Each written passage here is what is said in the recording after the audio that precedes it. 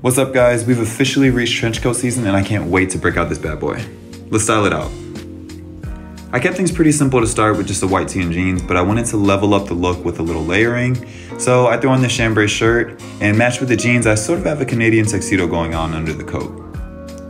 I cuffed the pant leg to keep the look looking clean, and then I belted and buttoned up the coat, and I think I'm ready to hit the streets. What do you think?